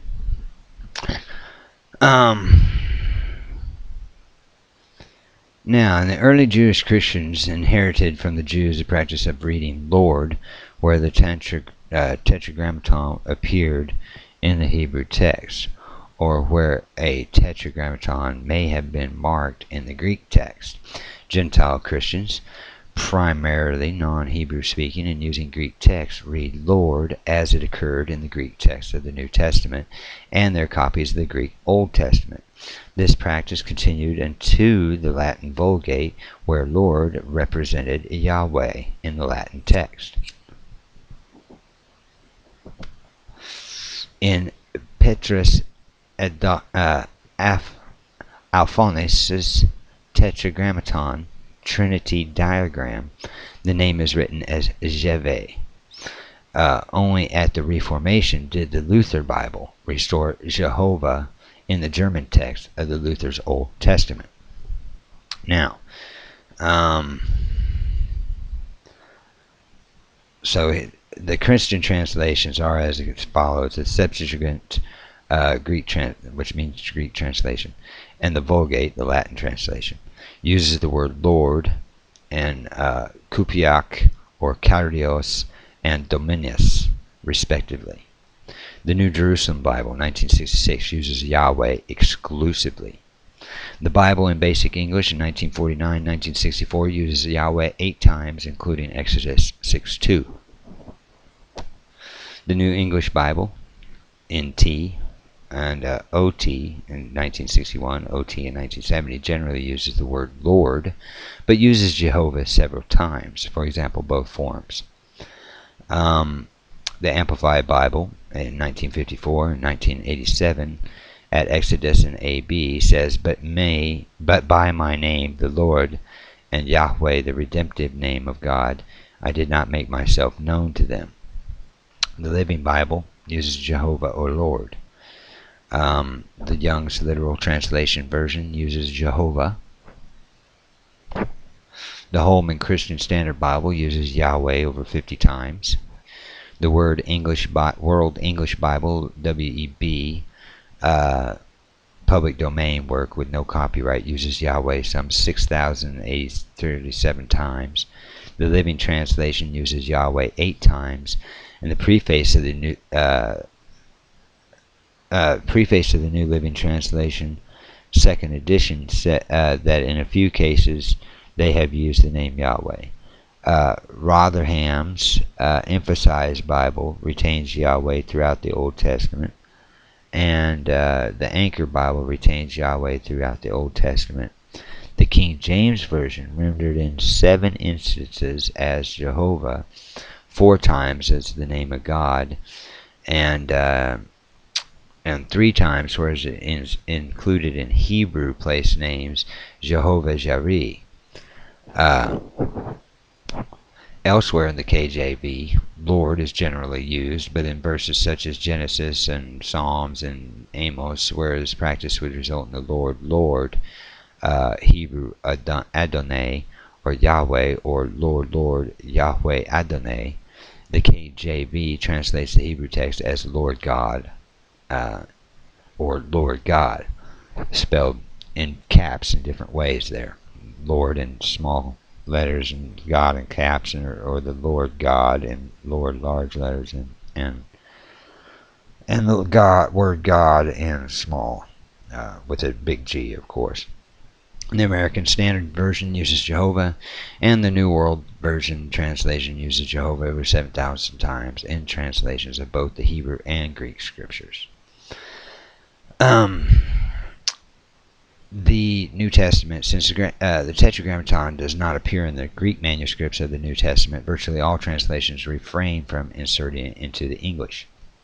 The vast majority of the New Testament translations therefore render the Greek Kyrios as Lord, and Theos as God. Nevertheless, the Sacred Scriptures Bethel edition inserts the name Yahweh into the New Testament, while the New World Translation inserts the name Jehovah into the New Testament.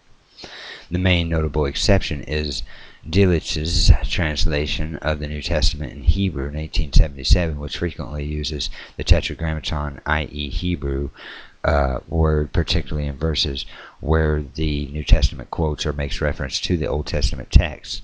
It is, however, still read aloud as Adonai by most Hebrew-speaking Christians in Israel. Catholicism. The Catholic Church, in the first edition of the official Vatican Nova Vulgata, Bibliorum Sacrorum Editio Typica, published in 1979, used the traditional Dominius when rendering the Tetragrammaton in an overwhelming majority of places where it appears. However, it is also used in the form Yahweh for rendering the Tetragrammaton in 3 known places, and that's all in Exodus. In second edition of the Nova Vulgata, published in 1886, these few occurrences form leva or lava or lave were replaced with Dominius, in keeping with the long-standing Catholic tradition of avoiding direct usage of the ineffable name. On August 8, 2008, Bishop Arthur J. Serratelli, chairman of the American Bishops' Committee on Divine Worship, announced the new directive from the Vatican regarding the use of the name of God in the sacred liturgy. Specifically, the word Yahweh may no longer be used or pronounced in songs and prayers during liturgical celebrations. In fact, most of the Church's 2,000-year history use of the name. My cat is sitting here scratching at the door just like crazy. You know how they scratch on glass, just going at it, trying to get out there into the snow. Cricket. Hey, Would you cut it out? That's just goofy. Okay, sorry folks. Specifically so he forbid the word Yahweh, prohibited it was prohibited in public worship out of respect for the divine name according to the Catholic tradition, but after the Second Vatican Council in 1962-65, some songs and hymns had begun to use the Tetragrammaton, which caused the Vatican to issue a clarification the divine name was not to be used. Hymnals with these hymns have since inserted the word Lord God or other two-syllable alternatives in place of the Tetragrammaton. Now, Jewish mysticism and the magical papyri, the spellings of the Tetragrammaton occur among the many combinations and permutations of names of powerful agents that occur in the Jewish magical papyri found in Egypt. One of these forms is the heptagram, and I can't pronounce the Greek there, but in the Jewish magical papyri, lave or lavia, laba, occurs frequently. In the Ethiopic Christian list of magical names of Jesus, purporting to have been taught by him to his disciples, Yahweh is found, or Yahweh. The Kabbalah.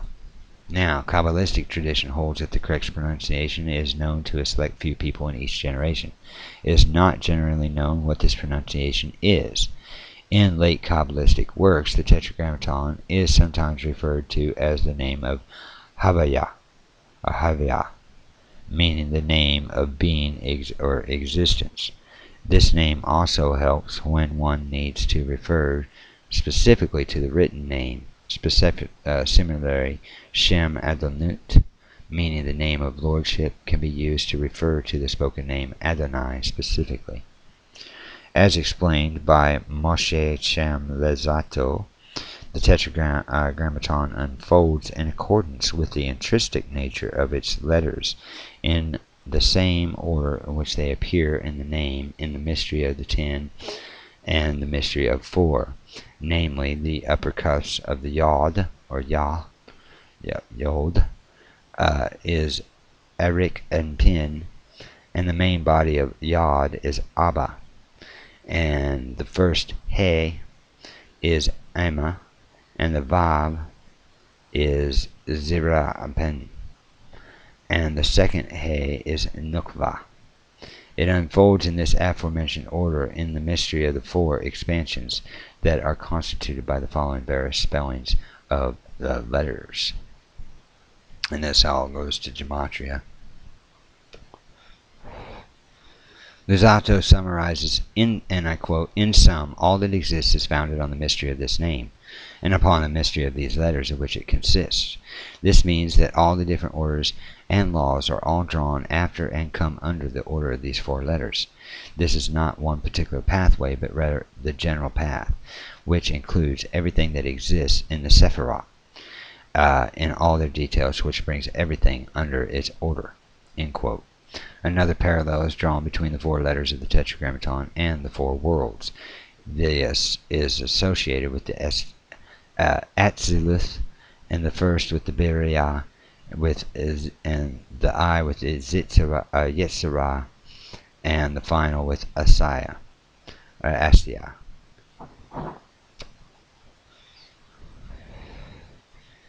And with that, and we can see the Tetragrammaton is in the example of the pyramid with the sunbursts around it. And let us, since it is mentioned, we will go to the Sephirah, just so you know what the Sephirah is and what it's referring to when it's talking about the Kabbalistic natures. The meaning, the Sephiroth, okay, or the Sephiroth, meaning emanations. There are 10 attributes or emanations in Kabbalah, through which Ein Sof, the infinite, reveals himself and continuously creates both the physical realm and the chain of higher metaphysical realms. The Siddur Hishtalashis, Histolethus. I can't pronounce that word, but anyway, the term is alternately transliterated into English as Sephiroth or Sephiroth, singular Sephirah or Sephirah. Alternative configurations of the Sephiroth are given by different schools in the historical development of Kabbalah, with each articulating different spiritual aspects. The tradition of enumerating 10 is stated in Sefer Yeserah. 10 Sephirah of nothingness, 10 and not 9, 10 and not 11. As altogether 11 Sephiroth are listed across the different schemes, 2, the Keter and the Dat, or the Dayat, are seen as unconscious and conscious manifestations of the same principle, conserving the 10 categories. In Kabbalah, the functional structure of the Sephiroth in channeling divine creative life force and revealing the unknowable divine essence to creation is described. The first Sephiroth describes the divine will above intellect. The next Sephiroth describes conscious divine intellect, and the latter Sephiroth describe the primary and secondary conscious divine emotions. 2 Sephiroth, the Bana and the Matut, are feminine, as the female principle in Kabbalah describes a vessel that receives outward male light and then inwardly nurtures and gives birth to the lower Sephiroth. Corresponding to this is the female divine presence, which is Tzitzina in Hebrew. And Kabbalah sees the human soul as mirroring the divine. After Genesis 1:2-7, God created man in his own image, and in the image of God he created him, male and female he created them. End quote. And more widely, all creations as reflection of their life force in the Sephiroth. Therefore, the Sephiroth also describe the spiritual life of man, and constitute the conceptual paradigm in Kabbalah for understanding everything. This relationship between the soul of man and the divine gives Kabbalah one of its 2 central metaphors in describing divinity, alongside the or light metaphor. However, Kabbalah repeatedly stresses the need to avoid all corporeal interpretation. Through this, the Sephiroth are related to the structure of the body and are reformed into Parsifim, or personas.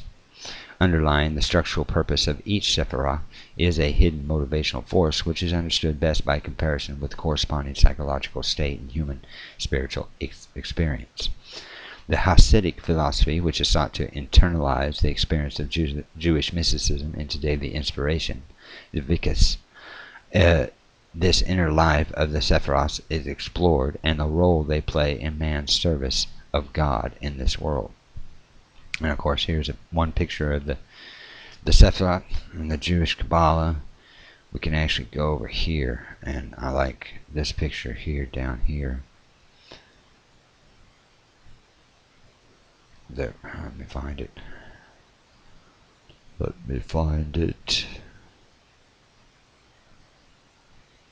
Oh, I know it's here somewhere. I saw it.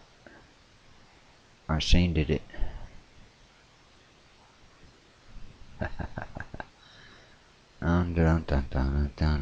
There it is. Geomancy, and this describes the planets. Okay, there's Saturn, there's Jupiter, the Sun in the middle, Earth is on the bottom. Hopefully everybody can see that okay. You can get this by going to Google images of Yahweh, or of the Tetragrammaton. You'll get all kinds of pictures, but this is pictures in there too. Earthapuncture info under geomancy. But it's just do a Google search for Yahweh for the Tetragrammaton there, and you'll find the images under the image section in this section. So back, and if you want to read more on the Sephiroth, we could go way into detail on the Sephiroth, but that's actually out of the category of what we're talking about here. But if you want to, you can look it up. Sephiroth Sephirot. Go to Wikipedia. You can read this whole thing. Let us go over to Jehovah now to finish out this part 1. I know it's already been a long journey, but we need to cover Jehovah for a moment. The word Jehovah, the Aramaic religions, and Jehovah is a disambiguation, is a Latinization of the Hebrew, a vocalization of the Tetragrammaton, and the same as Yahweh or YHWH, the proper name of God of Israel of the Hebrew Bible, which has also been transcribed as Jehovah or Yahweh. It appears 6,518 times in the traditional Masoretic text, in addition to 305 instances of Jehovah. The earliest available Latin text to use the vocalization similar to Jehovah dates from the 13th century. Most scholars believe that Jehovah to be a late circa 1100 CE hybrid form derived from combining the Latin letters JHVH with the vowels of Adonai. But there is some evidence that may have already been in use in late antiquity, the 5th century. The consensus among scholars is that the historical vocalization of the Tetragrammaton at the time of the redaction of the Torah in the 6th century BCE is most likely Yahweh. However, there is a disagreement. The historical vocalization was lost because in Second Temple Judaism you can tell I'm stumbling over my own tongue. I've been reading too long myself here. During the 3rd and 2nd centuries BCE, the pronunciation of the Tetragrammaton came to be avoided, being substituted with Adonai, meaning my Lord. I want to stress again, that's what Adonai means, or Adonai means my Lord. It is not, Adonai is not the proper name of any individual God. Okay? Some people think it is, and it's not. Not in our language, anyway. Most scholars believe Jehovah to be late 11th century, or 10th century, sorry, a hybrid form derived by combining the Latin letters JHVH with the vowels of Adonai. But some hold that there is evidence that the Jehovah form of the Tetragrammaton may have been in use in Semitic and Greek phonic texts or phonic texts and artifacts from late antiquity. Others say it is the pronunciation Yahweh that is testified in both Christian and pagan texts of the early Christian era.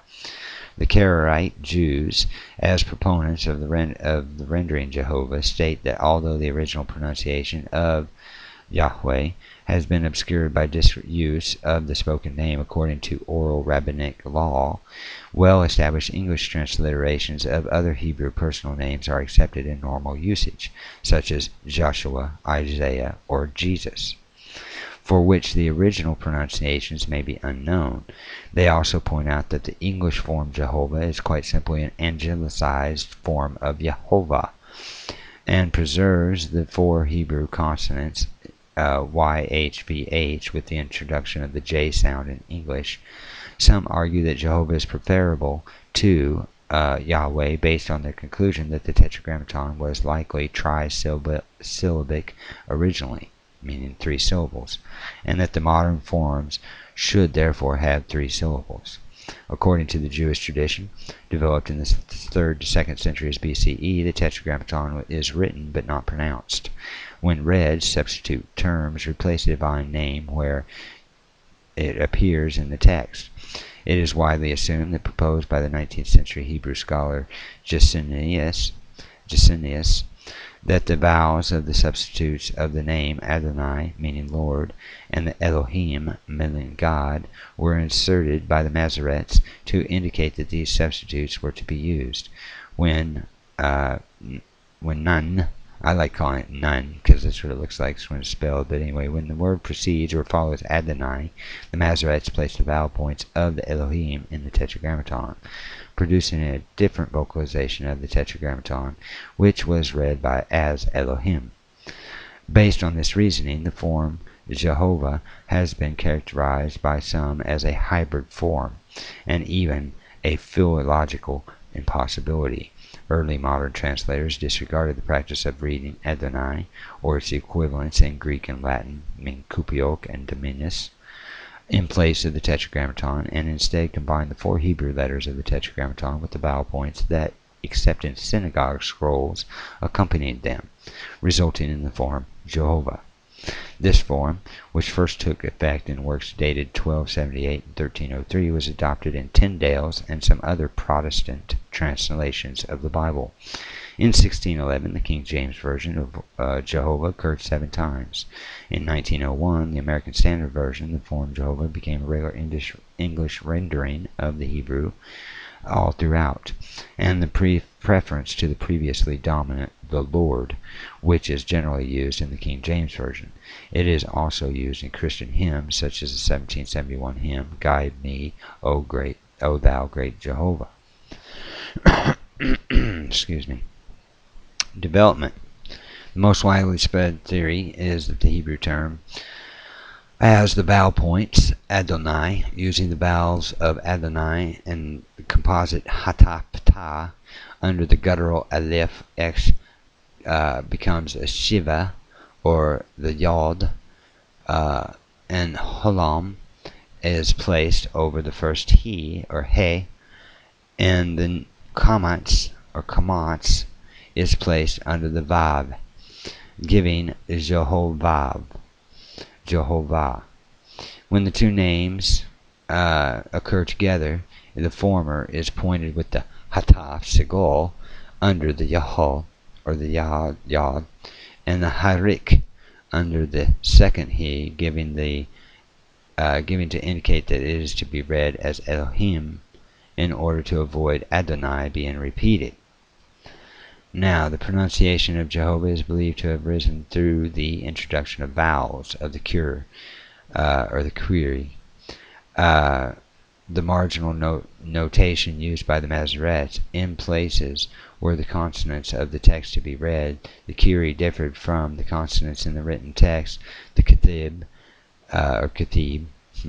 They wrote the Kiri in margin to indicate that the Ketib was read using the vowels of the Kiri.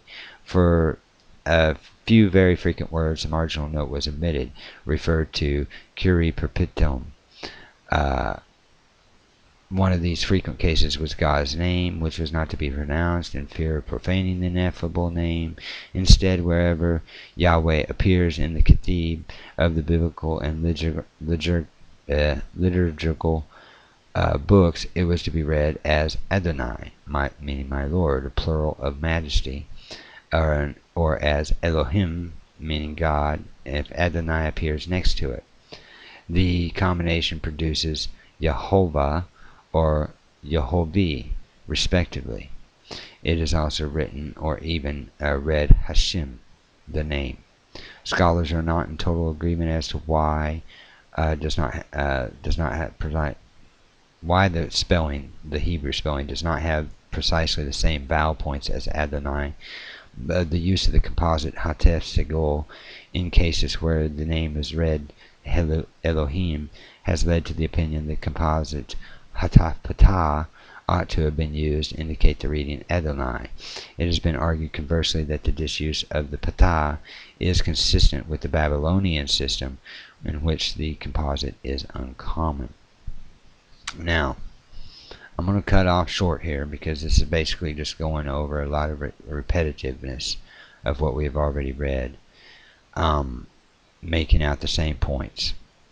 All the points point to the fact that these terms that we use, and these names that we use today, simply refer to the Lord God, the Lord, or God the Lord, or I am who I am, or I who has been, is, and will be.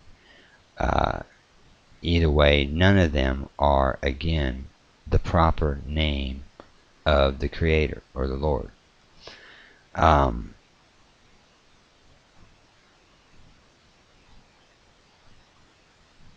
you can come here if you want to investigate more about the word Jehovah, if you are into using that word.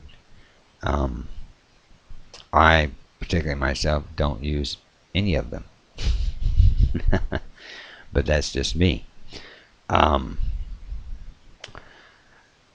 So with that will end our part 1, because this has been long enough, and I think everybody can see the points now.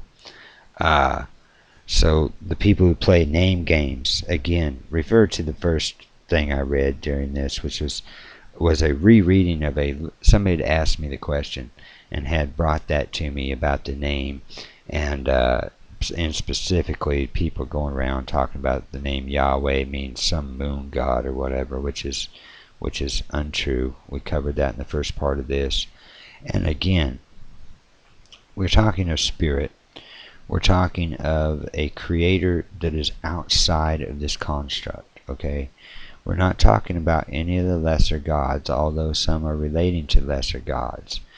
But when I think of creator, when I think of God, Lord, etc., the makers, the maker of heaven and earth, I'm not talking about, in my own personal reference to any of the lesser gods that were either made up by man or that were fallen angels that became to be worshipped as deities, whether you want to call them angels nowadays, or angels or aliens. I don't care what you label them. Again, the point of my dissertation here is that it matters what is inside your heart and what you are actually referencing to. It doesn't matter what name you have been taught to use. Okay? It matters what is inside of you, because believe me, through ascertaining on my own a certain level of consciousness, to where I have been to a level of consciousness where words are obsolete.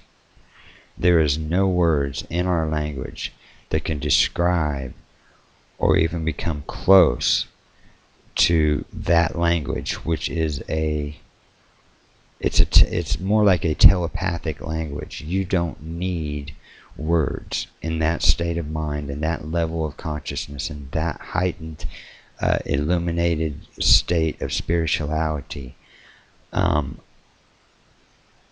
Words aren't needed. You don't even need words to talk to people.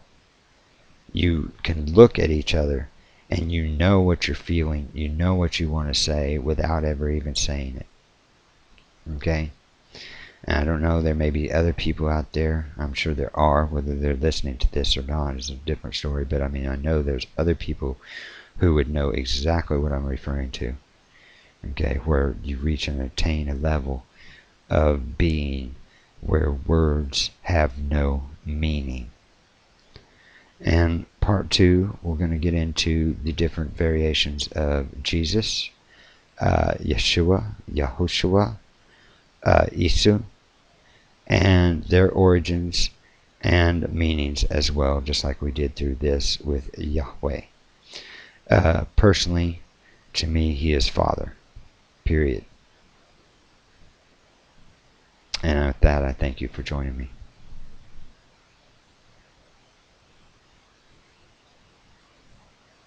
And blessings to you all.